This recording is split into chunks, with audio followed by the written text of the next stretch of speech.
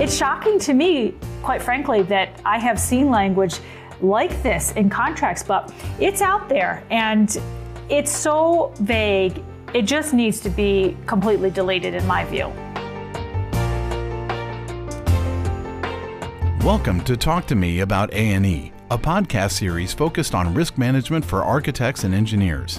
Host Dan Bulow, Managing Director of Willis A&E, will engage experts across the A&E spectrum on topics ranging from contract details to the broadest trends impacting design professionals in North America.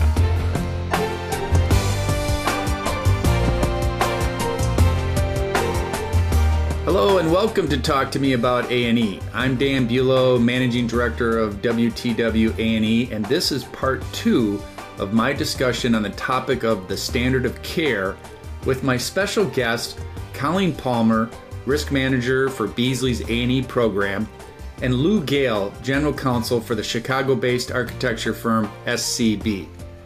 In part 1, we led off with a discussion on the first questions asked when a design professional is accused of negligence, which is, what was the applicable standard of care and was it met? We also discussed the role and responsibility of the design professional in managing client expectations and the potentially uninsurable risks design firms can be exposed to when assuming contractual liability over and above the standard of care. In part 2, we pick up where I left off in my discussion with Colleen and Lou as we review some examples of where contract language can elevate the standard of care and how best to negotiate this language out of design professional agreements.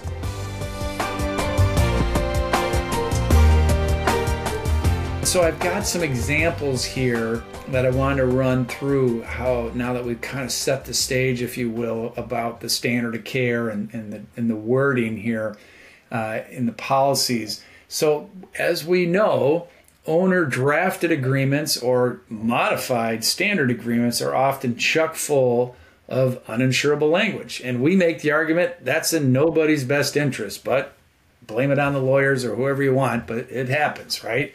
And I know you both see it all the time. And so I'd like to review some examples of where contract language can elevate the standard of care and get your thoughts, both of your thoughts, on why this language is problematic and what you might do, what a firm might do, a design professional, to modify that language or negotiate that language when they're going through these agreements with their prospective clients. So let's begin with the oldies but goodies, as Colleen likes to say, and on some of these. And this is the superlatives, right?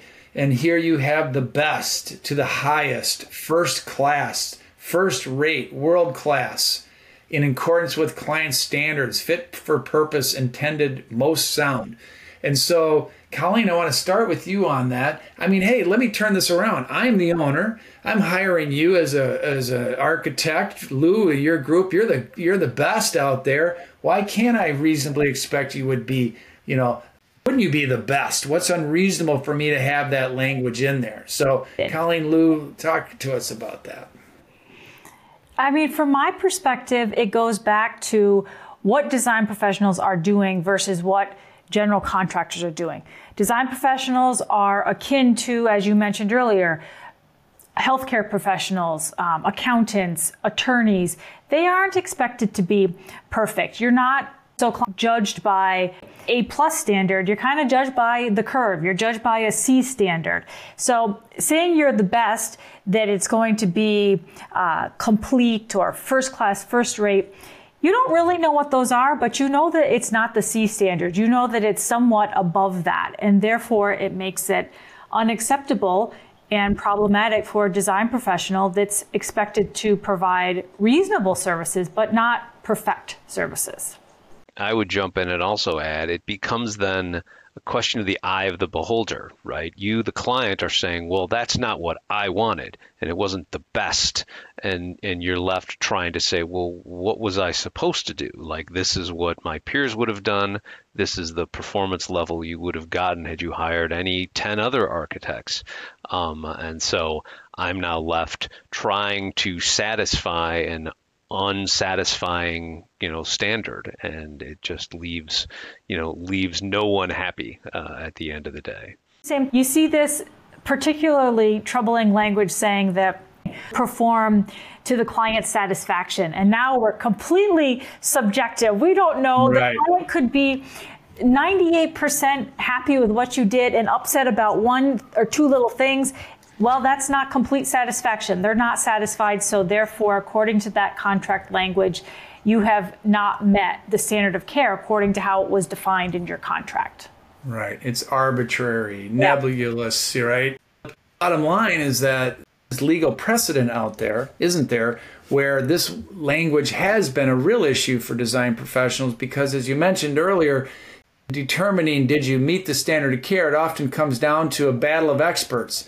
And if you have in there the highest, they could very well come in and find somebody, and they will, that'll say, they did okay, but they weren't the highest. This wasn't the best. And so back to, this superlative wording that does have bad legal precedent. So that's an important conversation to have. We want to strike that.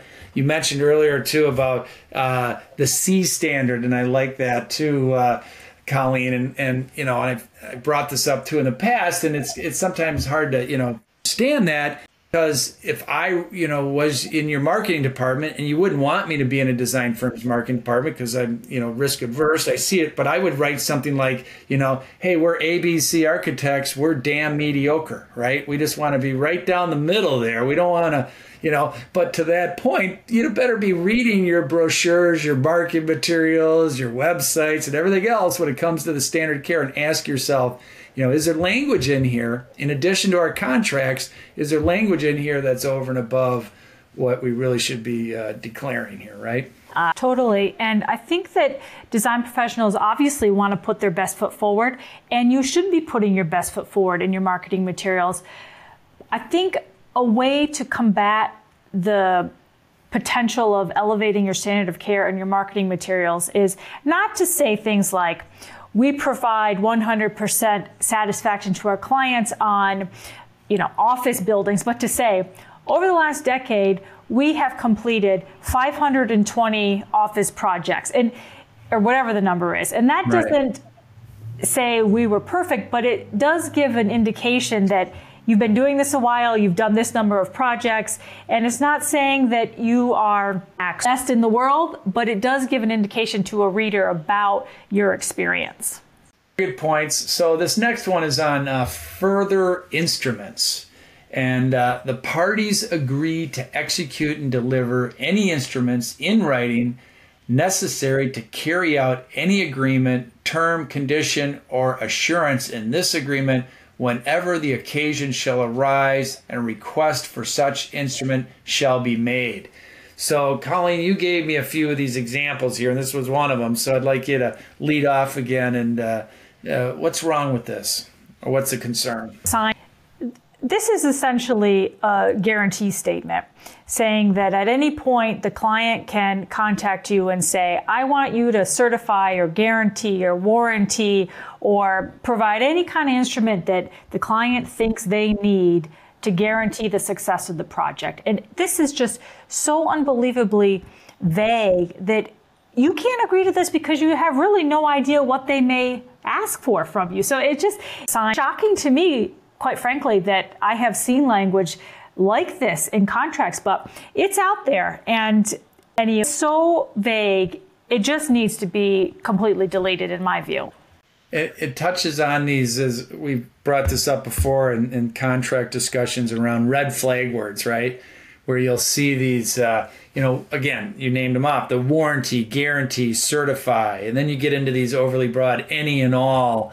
A real issue, and firms need to be aware of that. And in the context, words are important, and we're talking about contract formation. It's very important.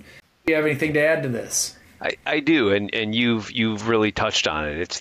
It's that word any in here, and it creates a circumstance in which, since we're talking about the standard of care, that a client can hand you a document and say, well, you promised to sign any document, and if that document says something in it that elevates the standard of care, well, guess what? You've already promised ahead of time you'd sign that document. And so not only is there standard of care issues, but I tend to also put on, my lawyer hat, and I think, well, wait a minute.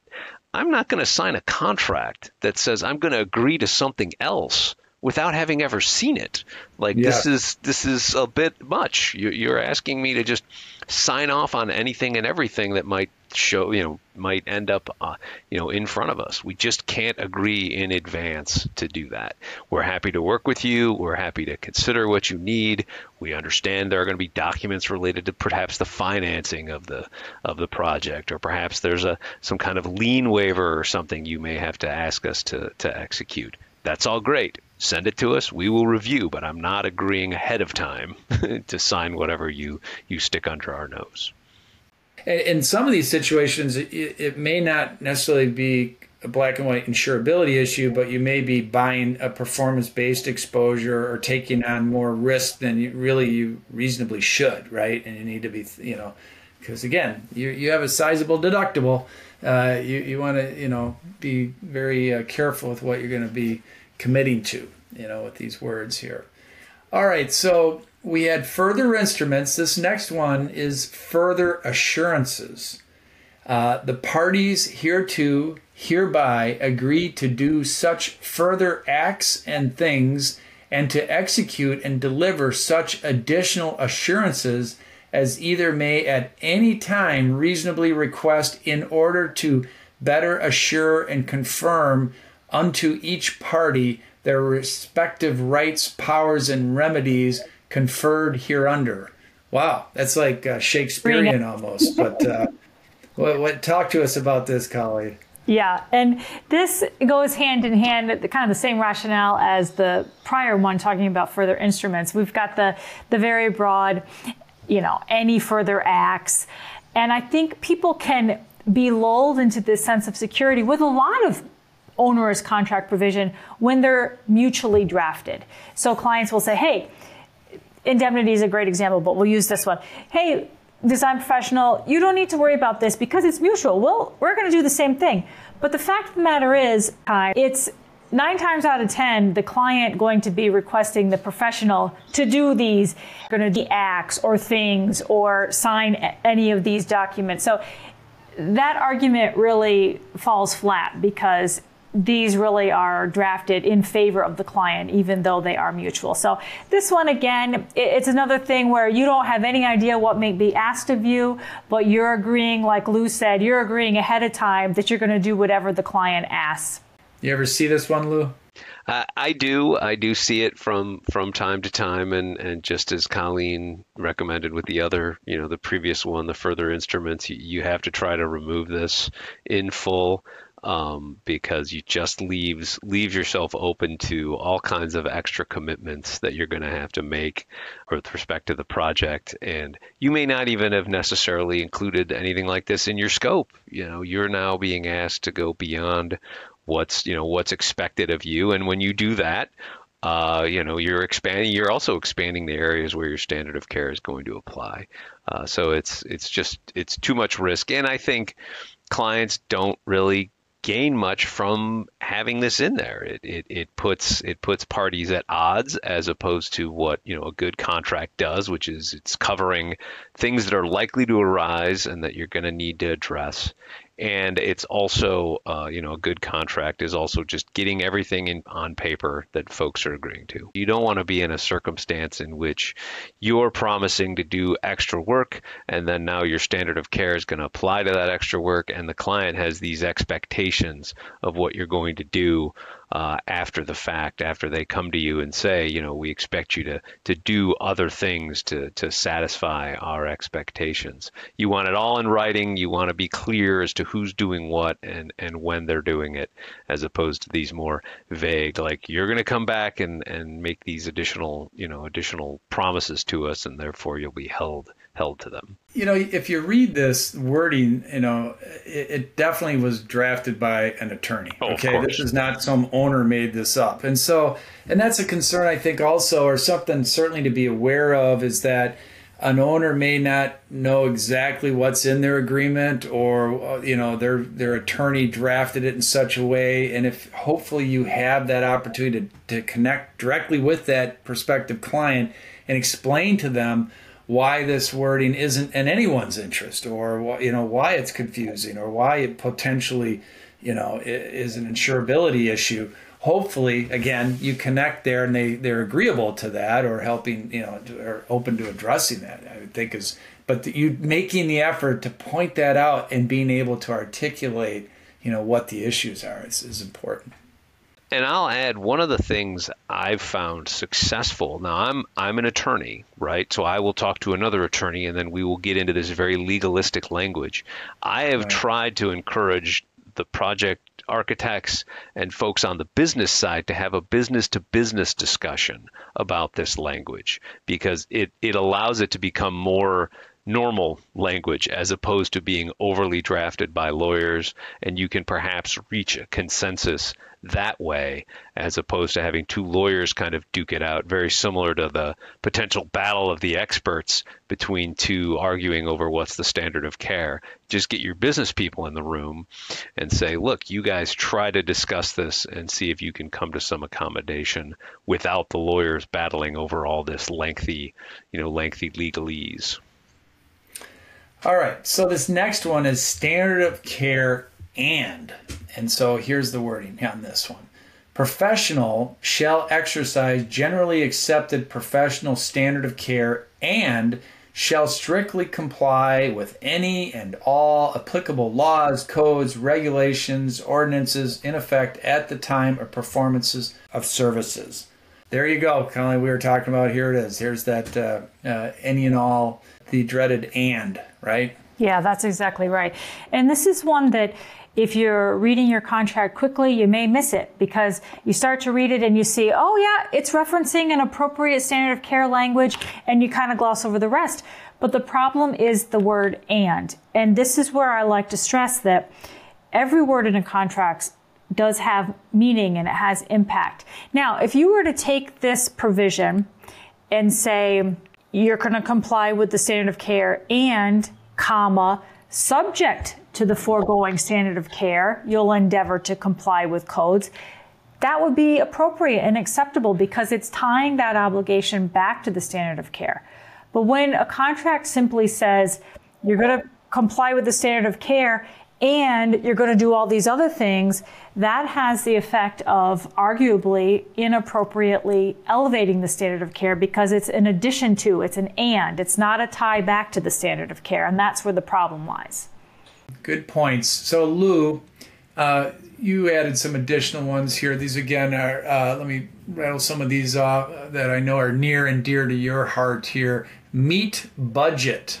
So, right. I mean, meet budget means meet budget. If there's contractual language that says the architect is going to produce a design that meets the budget, there are a couple of problems. One we've kind of already touched upon, which is you're essentially making a guarantee, right? You do a design and then it doesn't meet budget. Well, you've breached your promise to us, which arguably is beyond the standard of care, because I'm not a contractor. I don't do pricing. And of course, inflation can change pricing. All I'm doing is exercising my judgment on a design that's going to be consistent with the client's budget. And I may not, I can't guarantee that happens. And second of all, I've kind of just touched on it, right? I can't control construction costs. I can't control what happens once the project rolls out and we do our design. We can use the ordinary care that, other architects would do, but I cannot guarantee that you will meet your budget, because it is a lot of things out of my control. And this is so important, because this is where some of the big dollars are spent, aren't they, on these claims? When we get tied into economic loss issues, delayed damages, and so forth. And, we talked about words are important. Another word that you might see put in the contract is estimate, right? You're going to provide an estimate where we would prefer opinion of probable cost, right? I mean, again, talking through what your intent is in here. When it comes to design build, this is a real issue where the design build, where the consultant gets tied into being responsible somehow for the budget, if you will, on an incomplete set of drawings. But it's a problem with both architects and engineers and all delivery methods on this. Colleen, anything to add to that? Well, I just reinforce and echo what you both have said. I mean, it's certainly, if we look back, no one could have predicted a pandemic where construction costs and of materials would have, triple, quadruple the price that they were prior to. So it's just way beyond the design professional's ability and obligation. Okay, Lou, here's the next one on here. Time is of the essence. It seems like they must teach this in law school to everybody, right? Day one. Right. So this one, I really love talking about this because time is of the essence is what lawyers like to describe as a term of art. It has specific meaning. These words, when used in that phrase, mean that time is a material term of a contract. It is incredibly important, and it means if you're a day late, that's a breach of the contract. Whatever time frame is spelled out in the contract, you have to meet it exactly. Otherwise, that's a breach of the contract. And of course, that's very different from a standard of care. If we're required to respond to submittals within 5 days in the contract and time is of the essence, then every submittal that is later than 5 days is a breach of the contract. But of course, some submittals are hundreds of pages. Again, I was a structural engineer. You'd get a giant roll of structural steel drawings that would have to be reviewed. You'd have to go through page by page, sheet by sheet. You couldn't necessarily get it done in 5. You couldn't necessarily get it done in a week. It would depend on, how much care was needed to go through that. But if you have a contract that says time is of the essence and you have to do it within 5 days, well, now those two things conflict, and you're potentially, in my opinion, raising your standard of care, and at maybe at best, you've now got an uninsured contractual obligation, and so it is an incredibly important term that you have to try to either get stricken or softened and tied to the standard of care. Again, we talked earlier about the standard of care of a design professional is closer aligned to a doctor and a lawyer. Does it make sense to hold a doctor to a time is of the essence when they're doing a procedure or something? There's that analogy as well. Absolutely try to delete this provision, and I see it most of the time, I would say, in contracts. And what I like to do is strike it completely, but if you can't strike it, you certainly want to soften it, as Lou suggests. And the one way to do that is to say that the parties understand that the professional's performance must be governed by sound professional practices, and therefore the professional shall perform only as expeditiously as is consistent with the generally accepted standard of care. And I think that does provide some clarification. Now, ideally, you want that kind of language and you want that phrase, time is of the essence, to be deleted. But you absolutely do not want to just leave that time is of the essence statement just bare in your contract. So the next one here, coordination. That's another one of my favorites because that becomes a catch-all in which any error or omission or problem that has arisen on the project that is somehow related to your services becomes your fault and your responsibility because you were supposed to, quote, coordinate. And so you run the risk of raising your standard of care by promising to coordinate, say, all the owner's consultants as well, including your own consultants.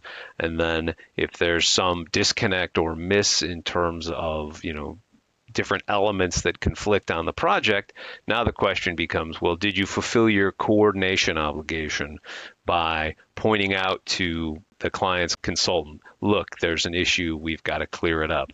And then who's supposed to be the person that changes their drawings? Is it you or is it the consultant? Or are you both supposed to, change your drawings and change your specs and meet to do it? So it does become an issue that can elevate the standard of care as well. So you need to have a definition of coordination at best that kind of fleshes out who's responsible for what and in what way to the extent you can.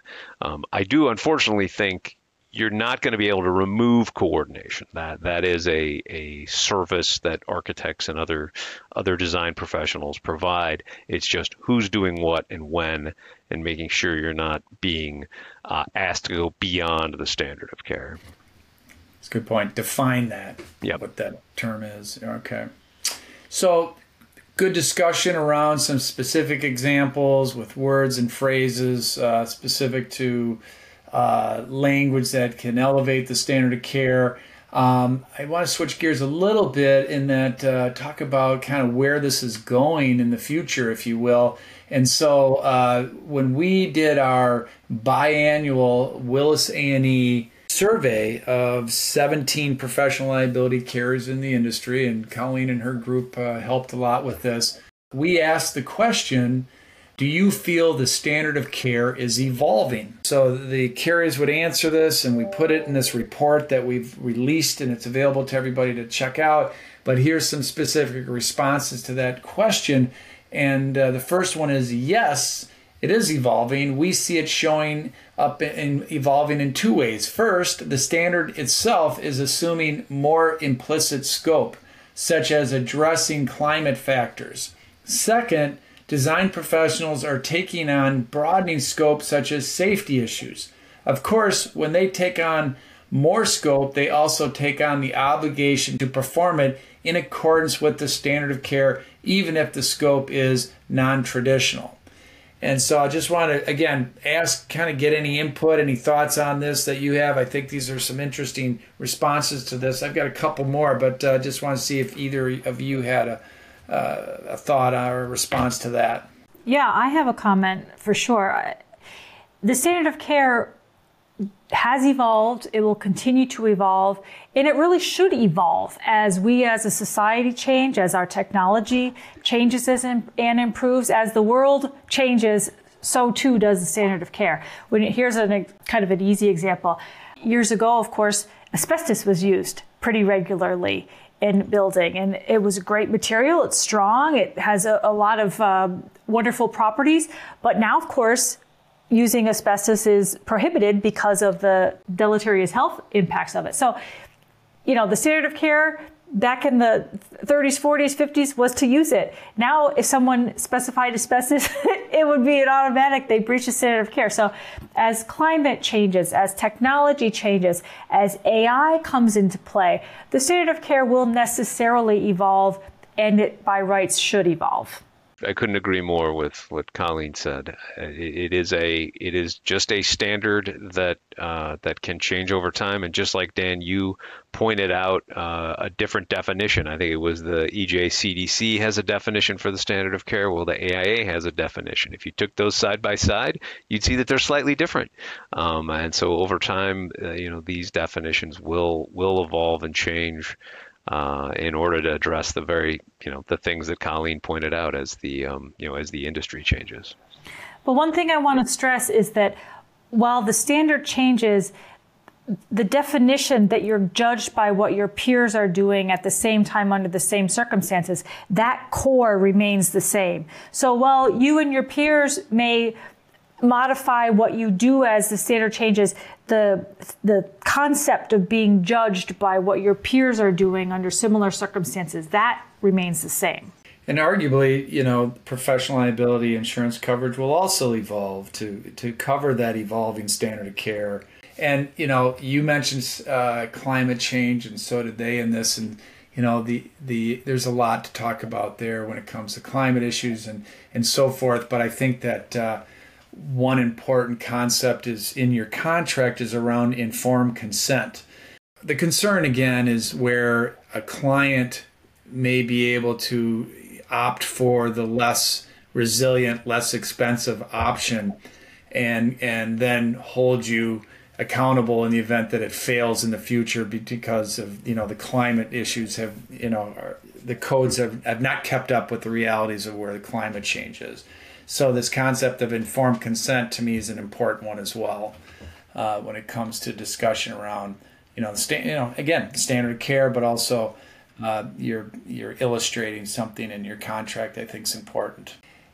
Here's another one from the survey. Yes, I think design firms more than ever have to document their services and communication more, and they have to stay apprised during the construction phase without assuming unwanted supervisory liability. A tough balance.